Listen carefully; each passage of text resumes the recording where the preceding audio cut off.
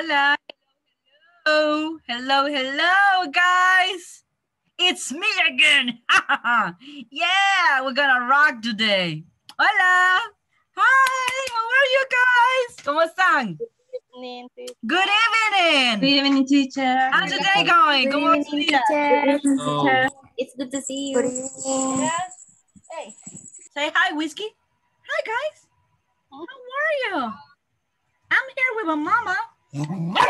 Yes. Hey, come on. All right. Hey, eso es Whiskey. No, espérate, Whiskey. Very good. Very good. Y este es Chestnut. Miren. Oh, my goodness. Here is Chestnut.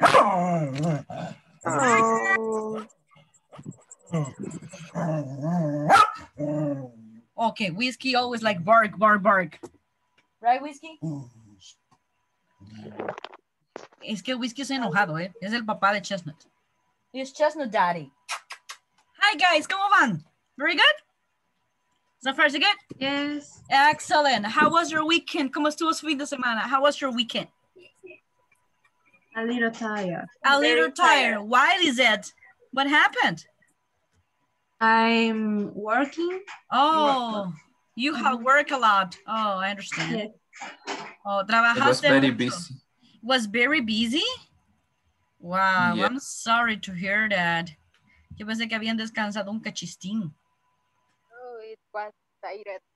It was tired. Oh, sorry. Wow. La esclavitud no lo permite.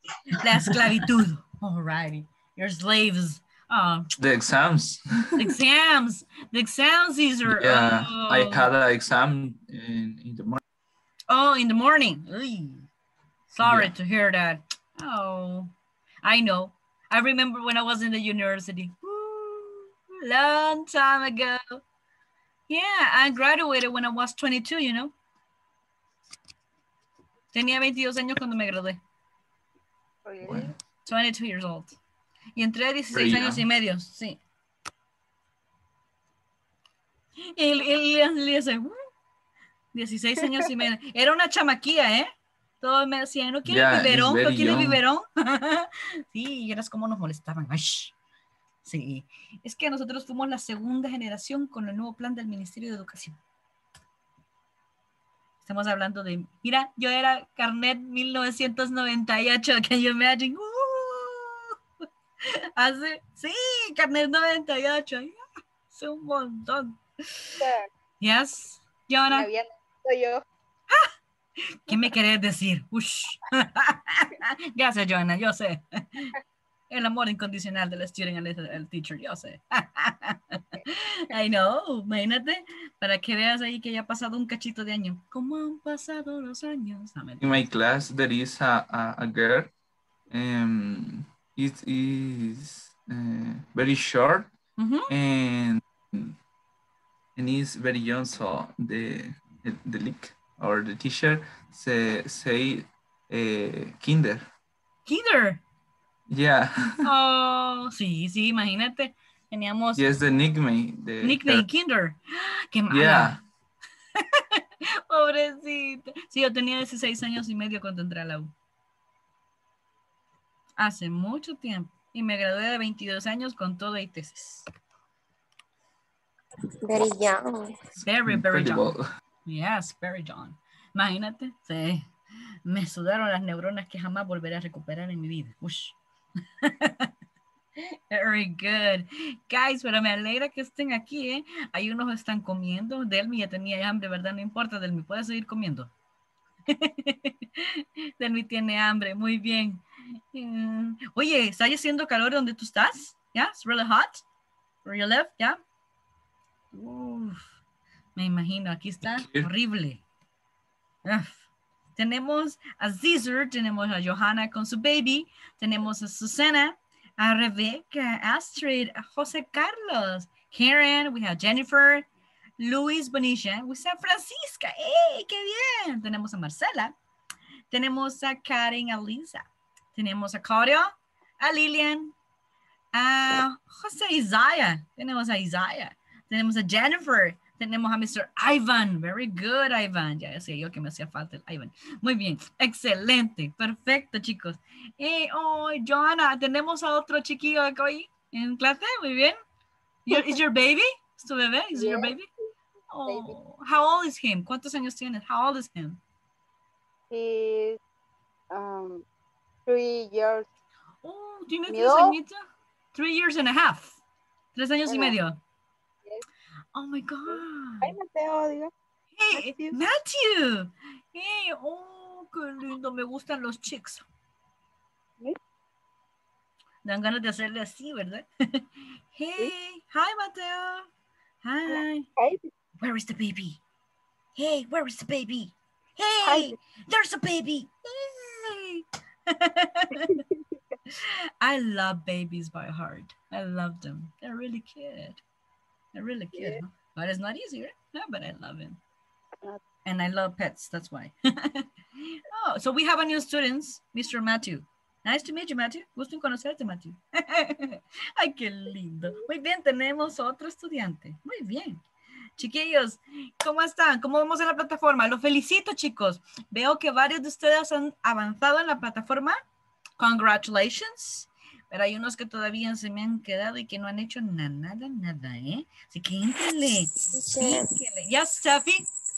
Es que esta semana no pude hacer nada porque estuve muy ocupada. No me imagino, no creas, yo también.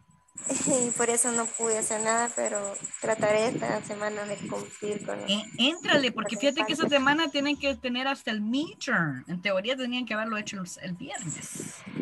Ajá, entonces, sí. Mira, aunque sea, dedícate un ratito el sábado, un ratito, de poquito a poquito, para que no dejen todo a última hora, porque si no después.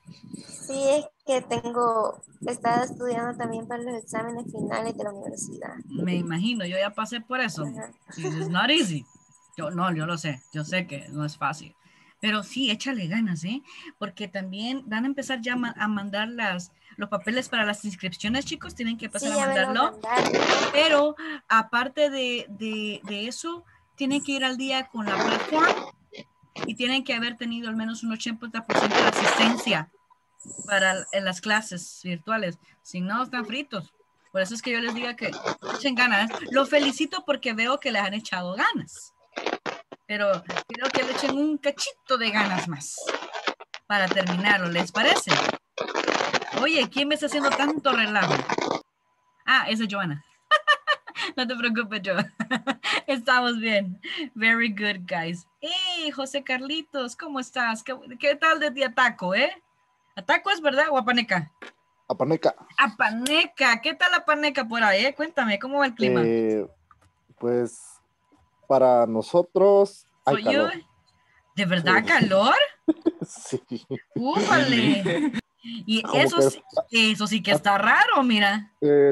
Bueno, para nosotros como que el frío ha tomado un poquito de vacaciones y ha hecho un poco de calor estos días, pero cuando llueve se pone fresco todo. Ay, cuando llueve, deliciosísimo. Apaneca es más helado que Ataco, ¿verdad? Sí, porque sí. está más en alto, ¿verdad? Sí, así es. A mí me Es la parte encantan más esos alta. dos lugares, me fascina. Y a mis mascotas también le encanta. Que son todos terrenos estos chicos, ¿no? Me encantan. Sí, así Ándale. es. Pues me pondré en contacto con Carlitos para ver qué lugares aceptan mascotas. Nada, que me voy a ir Excelente. al rancho de Carlitos, me voy a meter. Nada, mentira. Vaya, excelente. Con todo y whisky y chestnut. Mi esposo y la gatita. Bueno, mirate, casa llena vas a tener, Casa llena. Casa llena. ¿Cómo se dice casa llena? Full house. Full house. Full Very house. good. Sí, se recuerda que hubo una serie que se llamaba Full House, que lo traducían aquí 3x3, creo yo. Sí. Sí, ¿verdad? Pues pero Full House es casa llena. Very good. Chiquillos, ¿se recuerdan qué hemos estado viendo so far? ¿Qué hemos estado viendo? ¿Se recuerdan? The professions. The professions, very good. ¿Qué professions hemos visto so far? ¿Cómo se dice vendedor?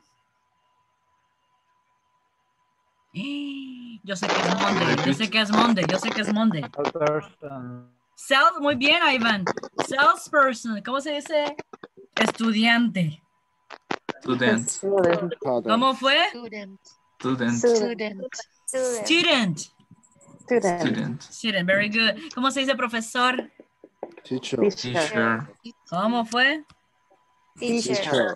Muy bien, no me van a confundir con camiseta, eso es T-shirt, ¿verdad? Yo soy teacher, ¿ok? No, yo por las dudas les digo, ¿eh? Muy bien. Ajá, ¿cómo se dice doctor? Doctor. Doctor. ¿Cómo se dice cocinero? Ajá. Chef, muy bien. ¿Cómo se dice mesera? Waitress.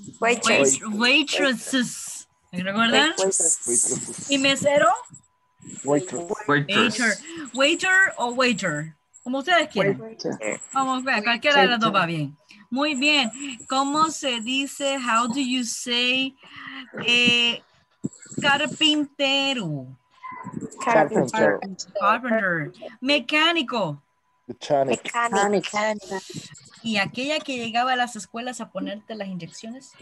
Nurse. Nurse. Ay, cada vez que veía esa muchacha de azul con pañuelito blanco me daba pánico escénico. I hate the injection. Yo también, pero mira que es necesario, César. A veces es necesario. Yeah, yeah. Ay, a mí tampoco me llegan, pero son necesarias, ¿eh?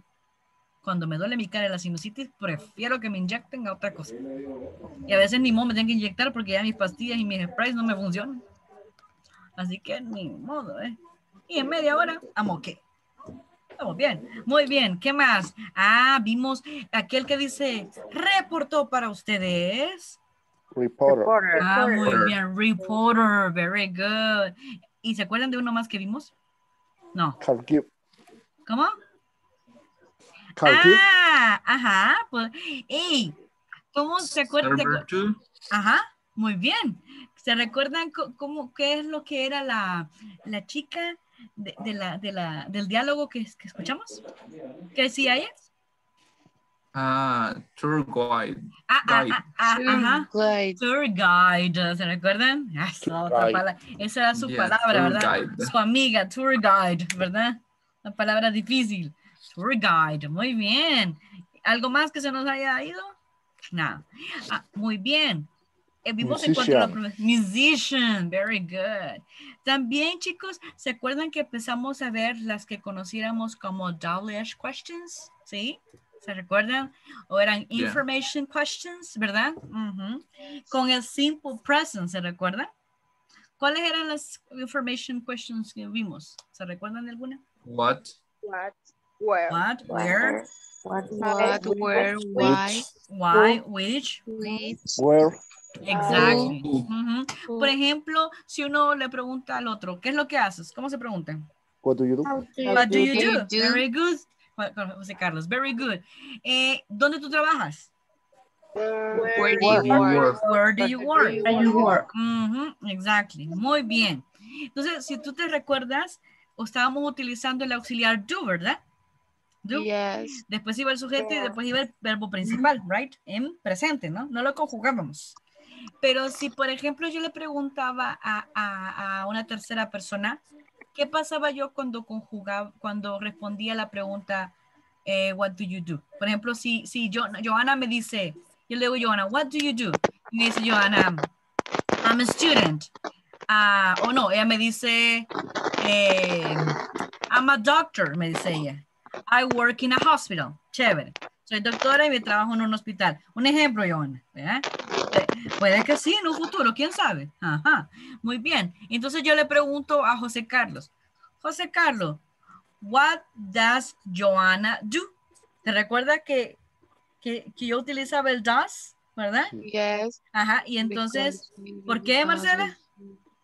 Because when you use she, or it, you use does. Exactly. Y si yo uso does en una pregunta, el segundo verbo, que sería el principal, ¿lo tendría que conjugar o no? No. ¿Por qué no? No, because it has the auxiliary. Exactly. Very good. Ahora bien, José Carlos, yo te digo, what does Johanna do? Sabemos que es una doctora y que trabaja en el hospital, ¿verdad? Entonces, hoy me tendrías tú que conjugar el verbo, ¿no? Ya para la respuesta. Entonces tú me tienes que decir, ella es una doctora, ella trabaja en el hospital. Dímelo, ¿cómo dirías tú? She In a works hospital. in a At the hospital. hospital. So, no, in a hospital. She's a doctor In a and works hospital. in a hospital. ¿Se recuerdan que ya hablamos del In a in y el at o hospital. no? Yes, yes, Sí, ¿verdad? yes. Sí, el Sí. in a hospital, Anita Francisca, porque estamos hablando de un hospital, pero no estamos diciendo cuál hospital. Mhm. Pero si estamos diciendo, por ejemplo, el Hospital San Rafael, At un is ejemplo, when at you San Rafael Hospital. specific. Specific, very good, Okay. Marce. Ujú, Okay. exacto. No, está bien, no te Thank you. preocupes. Siempre estamos ahorita aprendiendo. Muy bien, chiquillos. Mire, qué bárbaro, lo felicito. Yo sabía que con razón, fíjate, con razón está lloviendo. Sí, very good, guys. Excellent. Ahora, chiquillos, vamos a aprender un poquitito más, porque imagínate, cuando uno habla acerca de sí mismo, ¿verdad? Tiene que aprender a construir oraciones. Por ejemplo, yo quisiera decir, vamos a ver quién me ayuda, porque a mí se me va, fíjate, la piscucha. Ajá. Por ejemplo, si yo quisiera decir, un vendedor vende ropa en una tienda de departamento, ¿cómo lo dirías? A salesperson. Ujú. Sales. Cloth. Clothes, ajá. In a Department store. Yay, very good. Decía Carlitos, ya casi, pero no me sale. It didn't come up. Muy bien, Francisca, muy bien, Carlitos, lo felicito. ¿Ven? ¿Recuerda que empezamos a construir oraciones? Perfecto. Fíjense, chicos, que hoy les voy a mandar un diálogo. Un diálogo que nos va a ser un writing activity ahorita. Y nos va a permitir ¿cómo te puedo decir? Como practicar lo que habíamos visto en las WH questions, ¿sí? Como hacer un recap, por decir así. Porque ahorita ya vamos a pasar a otra cosa que nos va a ayudar bastante a hablar de nuestras rutinas y todo lo demás y lo que uno hace, ¿sí? Entonces, pero ahorita quiero que practiquen el writing, porque no es lo mismo el hablado que el escrito, ¿sí? No, jamás va a ser igual. Entonces, ya se los voy a mandar. Fíjense, ahorita se los mando. Y esta actividad que vamos a hacer es prácticamente fíjate que son 2 mini diálogos. Pero en los mini diálogos vamos a completar tanto lo que hace falta en la pregunta como lo que hace falta en la respuesta. Y lo vamos a hacer, chiquillos, individuales. ¿Sí? Ahorita individuales. Y después yo voy a decir al azar quién va a ser el diálogo número 1 A y quién va a ser el diálogo número 1 B. ¿Me entienden? Así vamos a hacer. Híjole, Karen, estás asándote, Karen, ¿verdad? Calor más rico. Aquí ya se puso más rico, ¿eh? ¿Verdad que sí? Me imagino, mija. Híjole, pero aquí está ya rico ya, ¿eh? Yo sí estaba como Karen al principio, así sudando la gota corta, pero ya no. Muy bien. Bye. Ahorita se los voy a mandar por WhatsApp. Cuando ustedes lo tengan, me avisan, ¿les parece? Va, déjenme ver por aquí. There you go.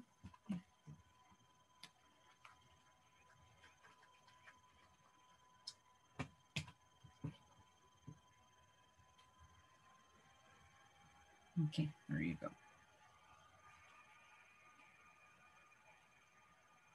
There you go.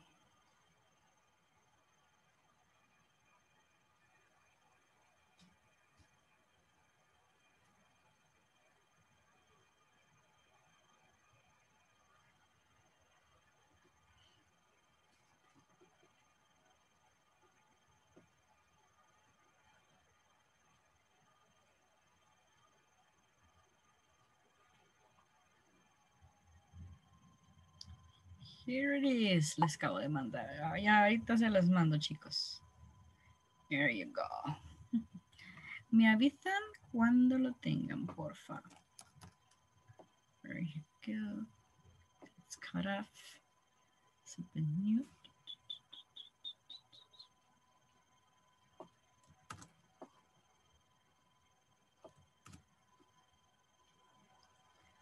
Okay. Do you guys receive it? ¿Lo recibieron? Did you receive it? Yeah? Yeah, I got it. Cool. Yes. Very good. Entonces, there are 2 mini dialogues, 2 mini diálogos.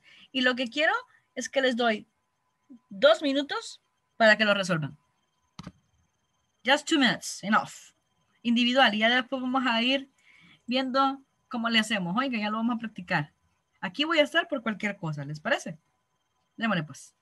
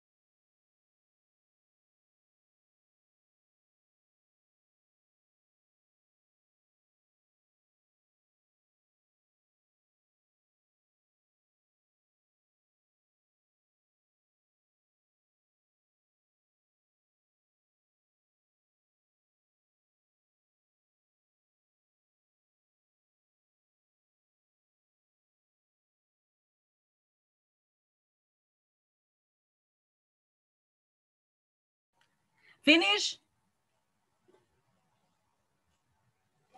Or no?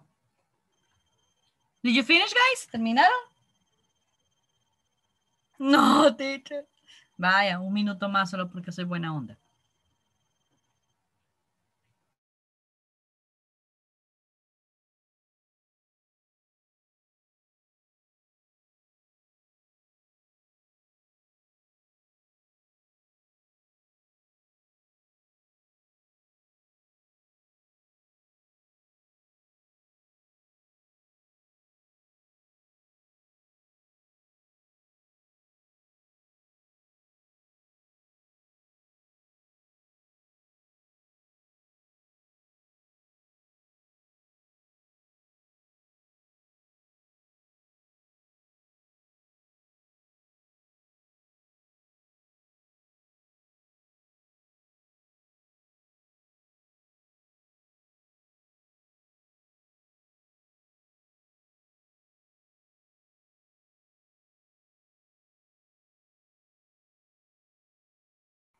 All right, guys, finish.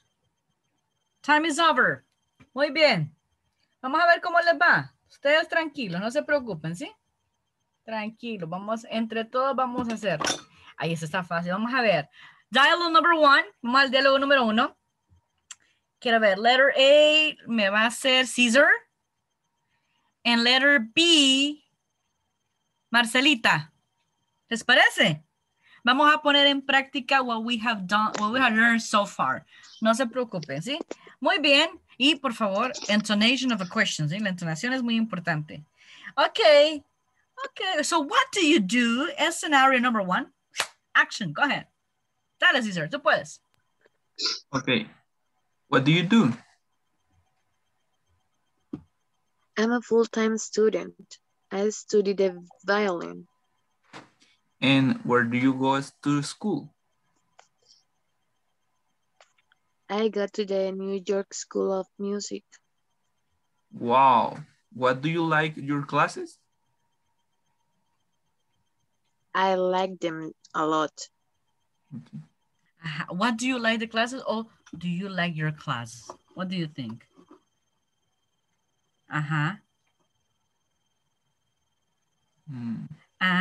Or how Do you like your classes? Or how does you like your classes? Interesante, ¿verdad? Sería how. How do you like your classes? Oh, okay. Very good. Y solamente una. I'm a full-time student. I study the violin. Okay, study the violin. Very good. Sí, pero tú no te emocionas, Marcelita, de que estudias en la escuela de Nueva York. Marcelita dice, I go to the New York School of Music. Ash, Ash. Sí, mira, y esa escuela es muy famosa, es la famosa escuela de Gilliard. Ujú. Buenísima, muy bien, te felicito. Saben que, Juilliard, perdón, saben que los chicos que estudian ahí dan conciertos en el parque central de Nueva York, en el Central Park. Sí, miren qué chido. Bien bonito ese lugar. Muy bien, te felicito. Dialogue number 2, a ver quién va. César. A ver, César de mi corazón. Y no, César no. No, César ya estuvo. Solo César tiene, teacher. Piensa en alguien más, dice. No, que José Isaías. Muy bien. And you're gonna work with Lilian. Lilian. I Ella say es. no. Very ¡No! fast. Teacher, no. ¿Por qué? Teacher, Because sí. I feel this hard for me. Por eso, todavía más. Dele. Okay, I'm trying. Eso es la actitud. Very good. Ok, José, tú empiezas y Lilian es la P. Okay. What does Tanya do? She's a teacher. She teaches an art class at a school in Denver. And what about Ryan? Where does he work? He works for a big computer company in San Francisco. And what does he do exactly? He's a website designer. I don't know, teacher. Ahí me quedé. Dice que él es diseñador de computador, de sitio web, ¿verdad? Y dice fantastic websites. ¿Cómo tú dirías? Él hace websites fantásticas. He does. Vaya, ¿ves? Very good. He does fantastic websites. Very good, excellent. Solo en la primera V que dijiste, Lily, o sea, she's a teacher. ¿Sí? She's a teacher. She's a teacher. She teaches, ¿te acuerdas? She teaches an art class. Eso es todo. Okay. Thank you. Ya ves que sí pudiste. Gran pánico escénico que iba a tener. No, hombre. Ya ves, si yo sé, tú podías. Teacher, excuse Yes, me. Karen, no. In the finding the sentence. What? Is in the final. In the final. And B, okay? He designs or he does designs. ¿A dónde? In B. He's a web designer. And then. Tú puedes decir he designs fantastic websites o he does fantastic websites. What is different? He makes. Yeah. He makes, dices tú. Yeah. Podría ser. Yes. Podría ser makes. Designs. Teacher, but what is the difference when you use he does design or say he designs fantastic? What is different when you use the auxiliary does? In this case. Podría ser porque aquí no es auxiliary.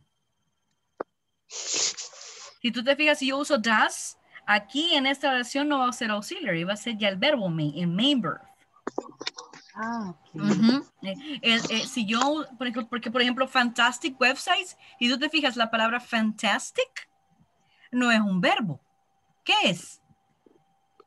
What is it? ¿Y websites qué es? Una cosa.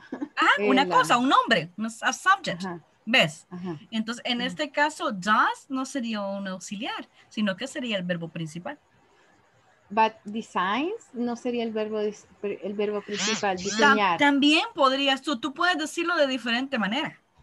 Es decir, que hace páginas web fantásticas, tú puedes decir que diseña, designs fantastic websites, puedes decirlo. Tú puedes variar el verbo. Okay, thanks, teacher. You're welcome. No, está bien, muy bien, Renata. ¿Alguien más? Somebody else? ¿Estamos bien así? So far, so good? ¿Sí? Hable ahora o calle para siempre. Sí, Marcelita, dele. I am María. Perdón, María de Los Ángeles, excuse me. Ok, go ahead. Disculpe que ingresé tarde a la clase, se estaba trabajando. No hay problema, lo bueno es que usted está aquí. Eso es lo que me llega a mí. Gracias. Very good. Excelente. Bueno, chiquillos, estamos bien hasta ahorita, ¿verdad? So far, so good. ¿Sí? Vale, perfecto. ¿Alguna pregunta, duda, comentario aparte del de Karen, Renata? ¿No? ¿Estamos bien? Va, perfecto. Bueno, chicos, ahora quiero que me hagan un favor. Para seguir trabajando este tema, quiero que trabajen sobre todo en los verbos, pero para utilizarlos en tercera persona. ¿Se recuerdan que estamos viendo que a unos le agregamos S y otros le agregamos ES, ¿verdad? Por ejemplo, ¿cuál sería utilizando el tercera persona del verbo work? Works. ¿Y qué le agrego? ¿ES o S? S. Okay. What about study? Studies. Ajá. ¿Y ese habrá algo? Ajá. ¿Por why? IES. Exactly. So you change the Y for the I and then you add ES. Very good. ¿Qué tal en el caso de teach? Teachers. Very good. Exactly. Entonces, yo quiero que me ayuden en algo. Déjenme ver. Vamos a hacer mi pantallita un cachito más grande. There you go. Y quiero que me ayuden a esto. Fíjense que es interesante lo que vamos a ver, pero lo voy a hacer más grande para que lo vean. ¿Lo ven, chicos? Can you see it? ¿Ya? I can see. Híjole, no me digan que están chocos. ¿Y ahorita? Yes. Yes. Ay, ya ¿sí? Wow, están chocos. Ok, bien, una cosa. What do you know about these careers? ¿Qué es lo que ustedes saben acerca de estas carreras o estos professions? Por ejemplo, mire, a reporter, ¿qué es lo que hace? Works for a newspaper, interviews people, and writes stories, ¿verdad? ¿Qué significa work? Trabajo.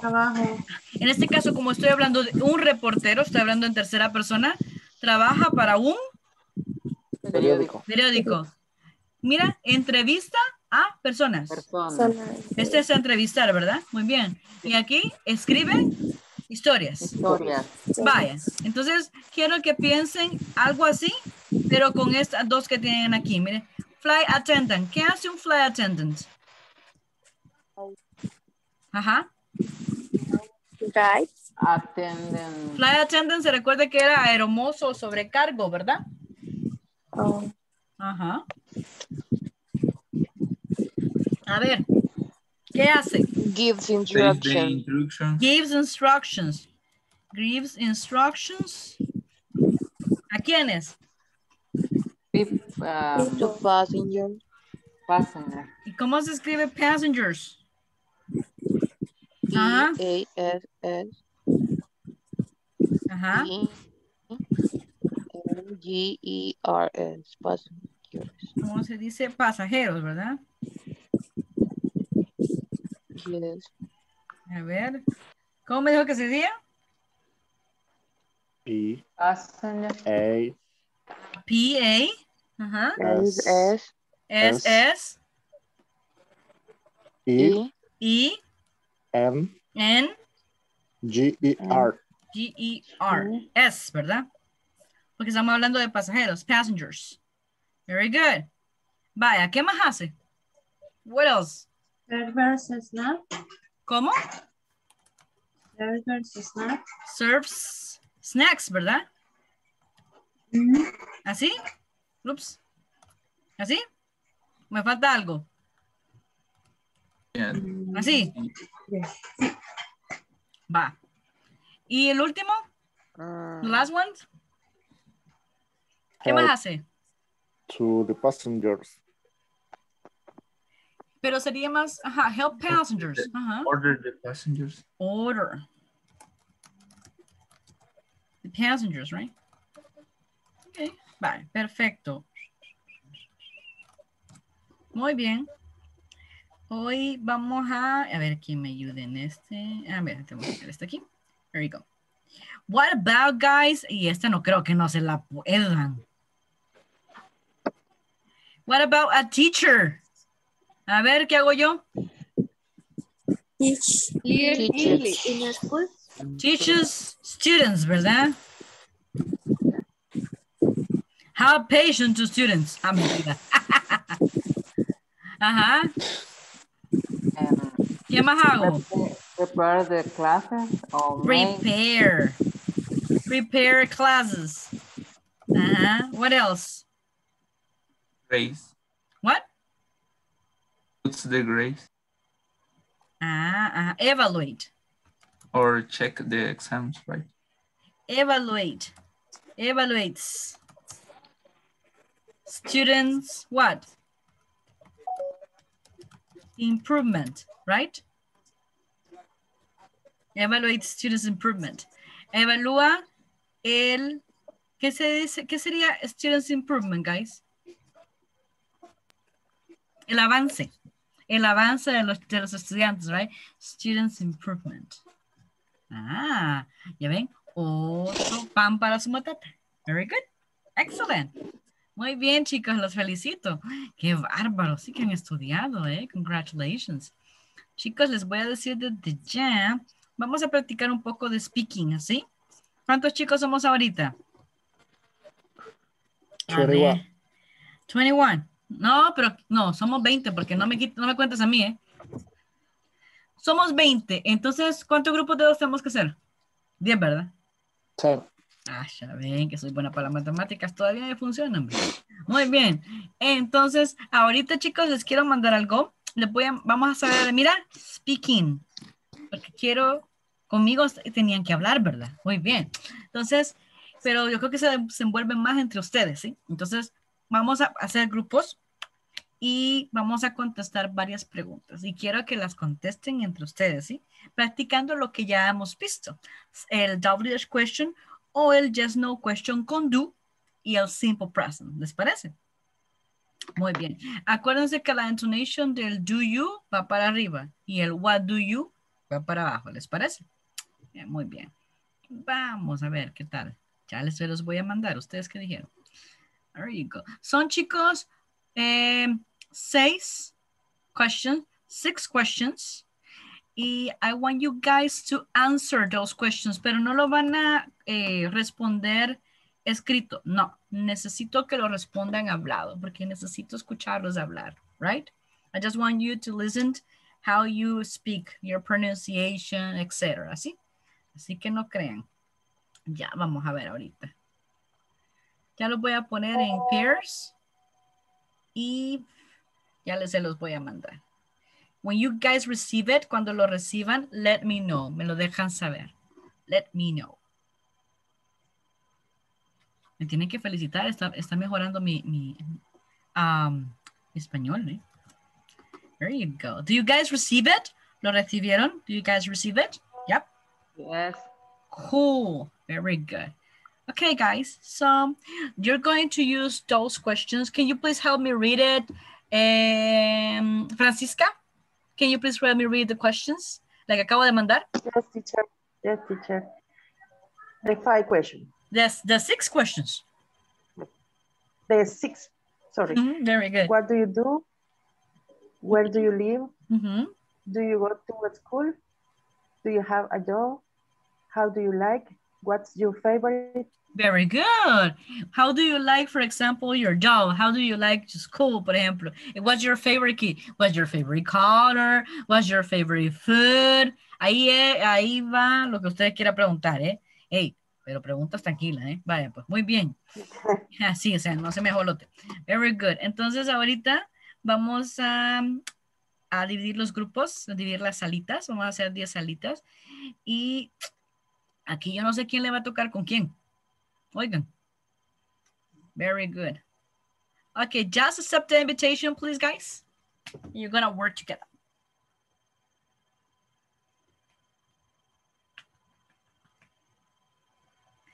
Denle, pues. Excelente, excelente. Santa Marce, Rebe, Lilian, Gaby, Rebecca, Ana Francisca, Claudia. Claudia, te falta, Claudia. Claudia, tienes que entrar. Claudita, que se miró, ahí está. Muy bien.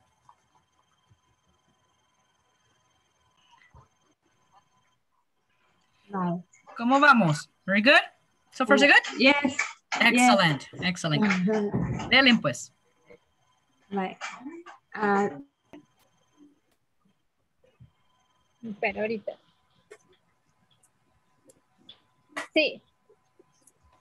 Ok, si querés, primero te hago las preguntas yo y después te las mando para que me las hagas. I send hola. Creo que para todos. No, o sea, a mí me cayó un hola, nada más. Ajá, ok. Ajá. Ok, te voy a preguntar primero yo. Vaya.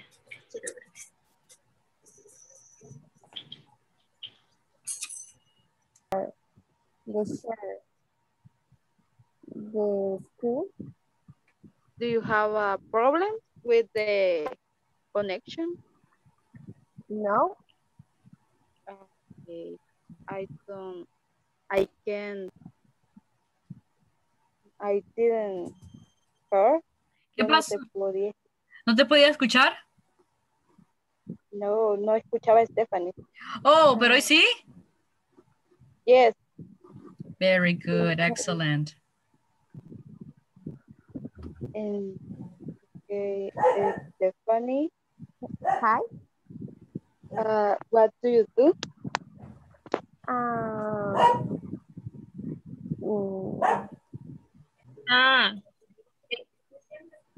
Yes, I do. In the I'm sorry? ¿Me escucha? Yeah. I live in Ciudad Real, Santa Ana. Oh, that's amazing. Yeah. Live too. There. Okay. Do you go to the school? No. Ay, ya se terminó. No, no yet. Es que teacher, Se me ajolote. She has problem with the connection. With the connection, yes, I can imagine Sí, that. mucho. Okay. Mucho, no, do your best. Okay. Almond milk. Okay, repeat. I don't like coffee, but I drink almond milk. No puede ser. I cannot imagine that you don't like coffee. No way. It's strange. It's strange, right, Karen? Yeah. I'm a coffeeholic. Yes.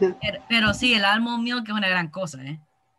Yes. It's really good. And it's really healthy. It's really healthy. Es muy saludable. Yes, 100%. I am trying be vegan. Vegan. Yeah, I love it. It's really nice. Pero los veganos tomamos café. Yes, but milk normal. ¿Cómo sería?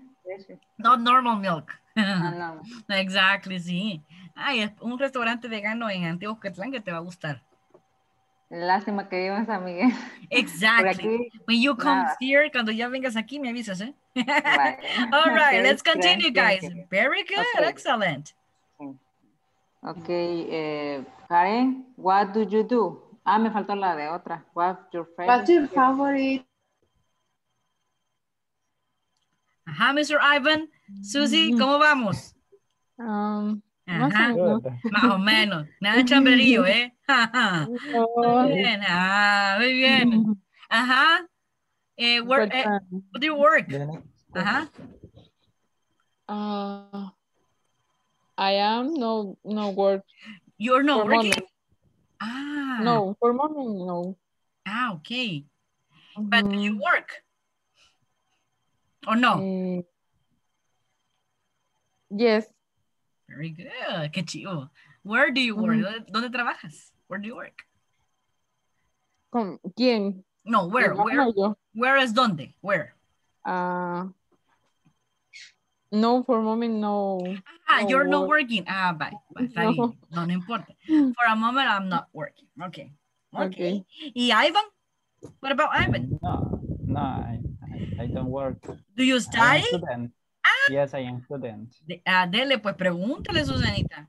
¿Dónde estudia? Y si le gusta lo que estudia y todo, usted denle. Oiga. Vaya. Ok, nos falta un minuto más y volvemos todos. ¿Les parece, chicos? Okay. All right. Continue. Thank you. Más a tiempo. A tiempo. Ajá. ¿Cómo va? Did you finish? ¿Sí? Yes. Yeah, very Yes. good. Okay, guys, so let's More or less. come back together, ¿sí? Volvamos de regreso todo el mundo. There you go.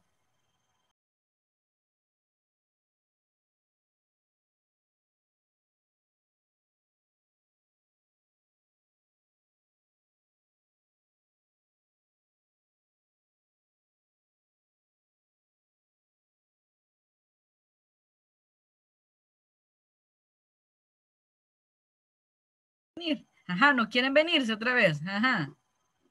Muy bien. Very good. Tenemos a Astrid, a Ivan, Steffi, Susie, Dalia.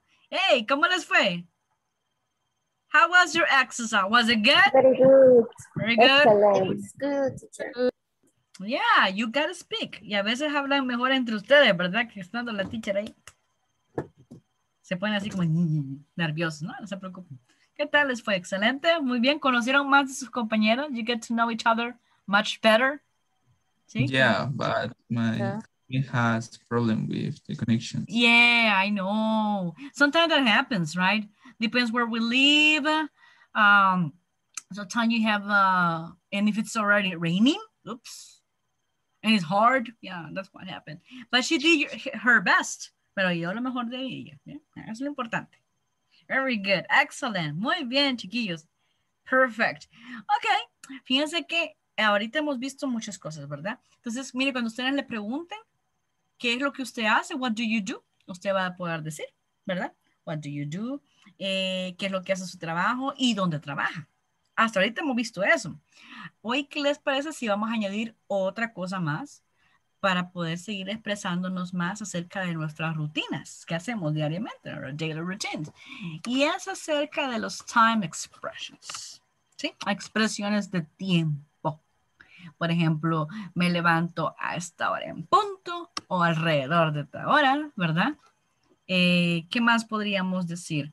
También usted puede decir, me levanto temprano, tarde, antes, después, hasta, ¿verdad? Entonces, miren que ahorita vamos a usar unas preposiciones que ustedes ya las han utilizado. En el caso del lugar, como veíamos, ¿verdad? In, at, on. ¿Sí, Cesar? I have a question about Dele. the. Do you like is meaning te gusta, right? Depends. So, okay, but is I mean, right? Es uno de los tantos, sí. Okay, so how do you like is quantify the for example, of or a little bit, right? Ajá. How do you like es qué tanto te gusta. Yeah, I understand right now. Ajá, ya ves, sí. Es que el like es bien variado. Depende cómo lo utilices, así es de una manera o de otra. ¿Sí? Por ejemplo, te voy a hacer una, vamos a ver si ustedes saben esa pregunta. No, déjenme ver. Estoy pensando en una pregunta para decirte una diferencia de cómo se utiliza uno y cómo se utiliza otra. Déjame ver. Para comparar también, ¿verdad? Ajá, para comparar muy bien. Y también el que acaba de decir Cesar. Quiero ver. Ajá. What does she like? Ajá. Ah, sí. Por ejemplo, si yo te digo, what does your sister like? Yeah. She's very tall. Or right? Luce, right? Ajá. Es como es ella. Ajá. Okay. Pero está what does she like and what does she look like. Yeah. Ven, el look like es physical appearance. Y el like es personality. ¿Te recuerdas? Entonces, el like va a ser dependiendo what you want to do. O sea, el like es bien versátil, bien variable. ¿Pero si me entendiste? Yeah. Excellent, cool. Muy bien. Entonces hoy vamos a empezar. Dime. Dime. Qué La barbaridad. pregunta, how do you like, y mencionar algo a qué se hace referencia, como que te gusta hacerlo. Ajá. Sí, how do you like your job? Por ejemplo, si tu trabajo, vea. How do you like your job? Y yo te digo, ¿qué tanto te gusta tu trabajo? Ajá. O how do you like your career? Por ejemplo, ¿qué tanto te gusta tu carrera? Right? Yes. Va a depender. You're welcome. María de Los Ángeles, muy bien. Me acuerdo de una cosita que salía de mexicana, María de Los Ángeles, right? I remember that. Very good, excellent. Ok, chicos, entonces hoy vamos a añadir más cosas para hacerlo en nuestras daily routines y tiene que ver mucho con el time expressions. ¿Se acuerdan que hay preposiciones que nosotros utilizamos tanto para places como para time? ¿Sí? ¿Se recuerda que está in, at y on? ¿Verdad? On. Ok, muy bien. Ya vamos a empezar a ver para qué se ocupa todo eso. Por ejemplo, si uno dice, me levanto a las 6. ¿Cómo lo dirías? I get up. I get at 6 p.m. At 6 a.m. or 6 o'clock. O 6 o'clock in the morning. ¿Sí? Si tú dices 6 a.m., se sabe que es o'clock in the morning, ¿verdad? Muy bien. Pero si es en la tarde, I go back to bed at 6 p.m. ¿Sí? Me voy a la cama. I go back to bed at 6. Muy bien. Hay una expresión que uno lo utiliza cuando dice que una persona es madrugadora. ¿Saben cómo se llama? Si alguien es madrugador, es un early bird. Es un early bird. ¿Sí? Y si a alguien se le pegan las chivas,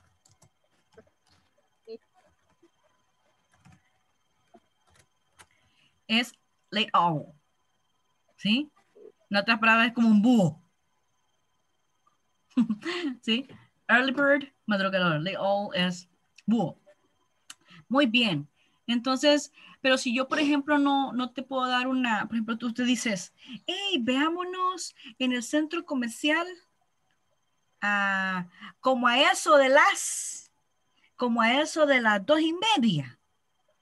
The time expression, around 2:30, ¿sí? 2:30 p.m.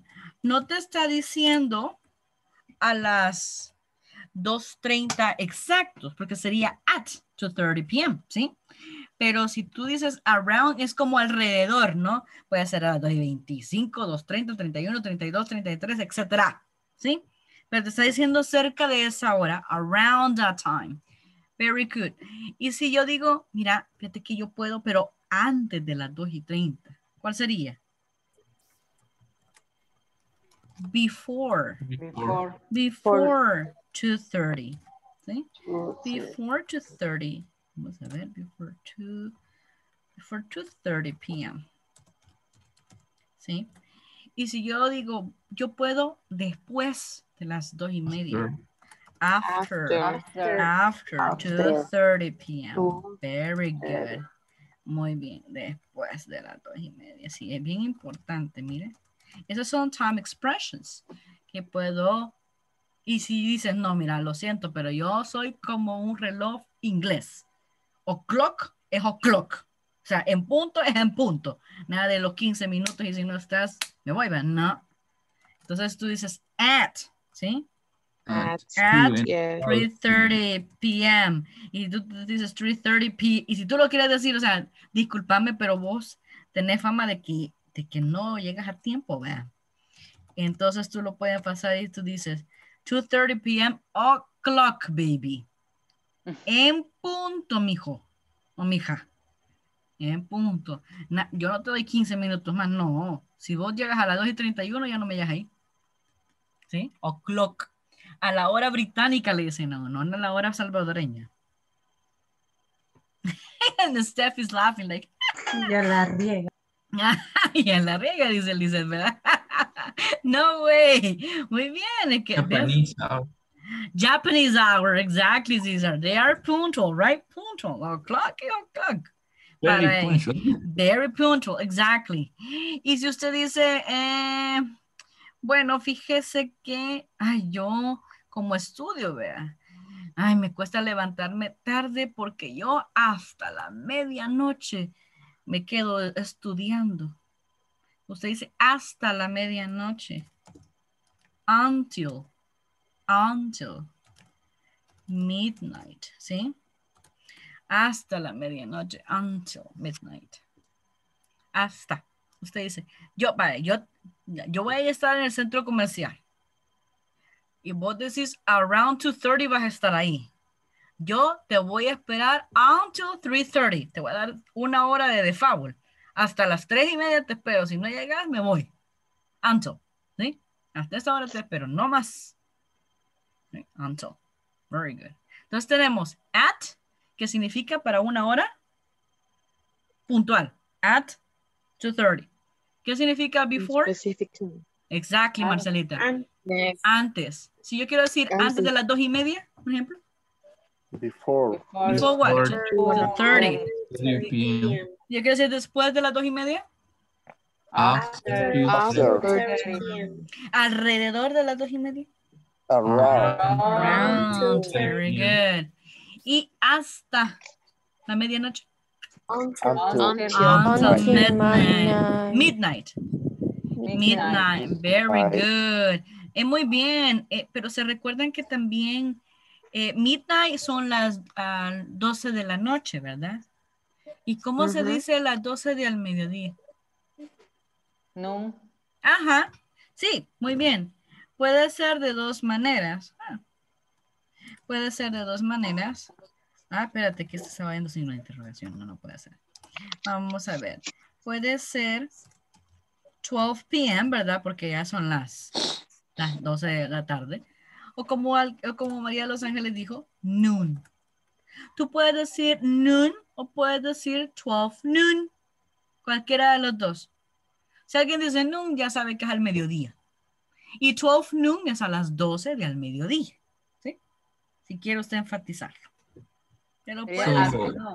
We use at noon. At noon, sí. Para horas específicas, at noon. Por ejemplo, at night, ¿sí? At night, en la noche. At night, at noon. ¿Por qué? Pero si yo, por ejemplo, quiero decir un periodo largo de tiempo, en la tarde o en la mañana, yo no digo at morning, yo digo in the morning. ¿Sí? In the morning o in the afternoon. O in the afternoon. ¿Quién escribió? No, nadie. In the afternoon. ¿Sí? Es bien importante. Very good. In the afternoon. Y por ejemplo, si yo quiero decir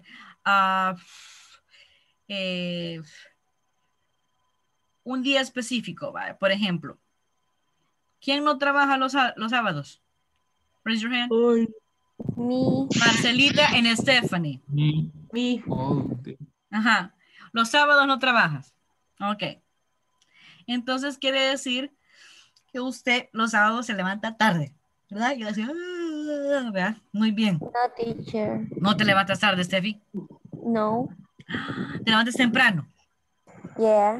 ¿A qué horas es tarde? ¿A what time? ¿A qué hora es tarde, Lisette? 9 de la mañana, por ejemplo, para mí es tarde. Hasta las 8:30 es tarde para mí. No sé ustedes. ¿Y tú, Steffi? 6. ¿A las 6 es tarde para ti? No. A las 6 es a la hora que te levantas, on Saturday. Yeah. ¿Y why? ¿Por qué? Why? Because I go how do you say iglesia? The church.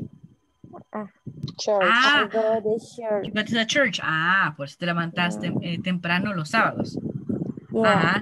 Cuando uno, por ejemplo, quiere decir un día específico, dice on, ¿sí? On Saturday, ¿sí? On Sunday, como dice Steffi. On Saturday, on Sunday, muy bien. Y si por ejemplo queremos decir el fin de semana, sabemos que son 2 días, ¿verdad? On weekend. On weekend. ¿Y los días de semana? On weekdays. Weekdays. Weekdays, ¿sí? Weekdays. Sabemos que weekdays ya no tenemos que decir, podemos decir de diferente manera. Podemos decir Monday, Tuesday, Wednesday, Thursday, Friday, ¿no? Friday. Podemos decir from Monday to Friday. O si queremos englobarlos de lunes a viernes, on weekdays, ¿sí? Si queremos decir fin de semana, on weekend. Y si quieres decir un día específico, independientemente sea fin de semana o día de semana, vas a utilizar on Friday, on Saturday, on Sunday, on Monday. No me vas a decir in, es on, ¿sí?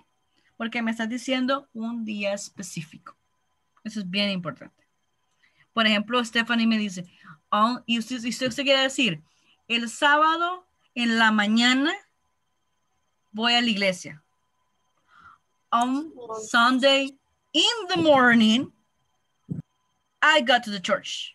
O si usted quiere decir, on Sunday morning, ¿sí? Sin bien solo, on Sunday morning, I got to the church. Y si usted quiere especificar el tiempo, on Saturday at 6, I got to the church. ¿Sí? Mire, lo podemos usar de diferentes maneras. Usamos el in y usamos el at.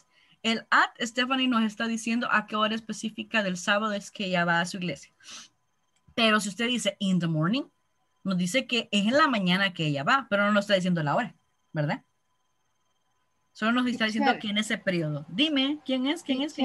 Karen.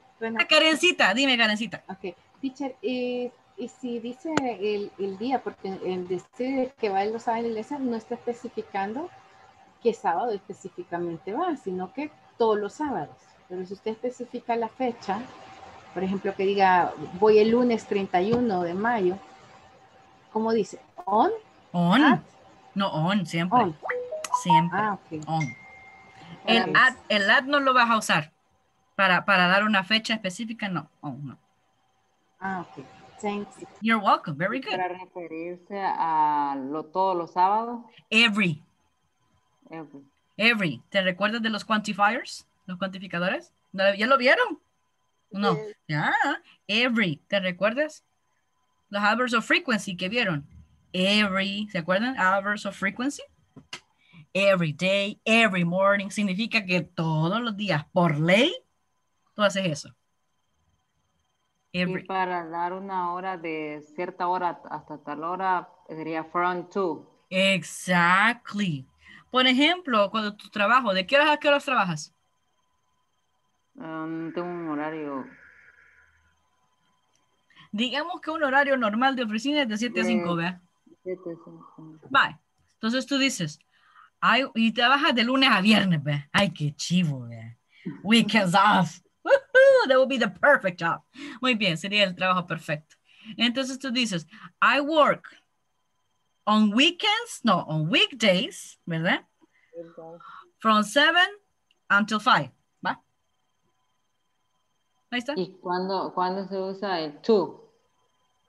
Puede ser from 7 to 5, también. Until o to, or to. Cualquiera de los dos. Si tú, por ejemplo, no sales a las 5 en punto, from 7 a.m. around 5, dices tú, ¿verdad? Que puede ser que te pase las 5 y 5, las 5 y media, hasta las 6. ¿Quién sabe? ¿Verdad? Muy bien, excelente. ¿Algo más? ¿No? ¿Estamos bien? Sí, ¿verdad? Perfecto. Entonces, quiero, chicos, que... Ay, sí, miren qué interesante, ya nos pasamos. Qué rápido vuela el tiempo, ni yo lo sentí. Very good. Okay, guys. Ay, qué lástima, qué rápido pasó el tiempo. Ay, bueno, saben que yo creo que yo voy a seguir con ustedes hasta el 10 de junio. So you're gonna suffer with me. Del me dice, espérate la que te esperan.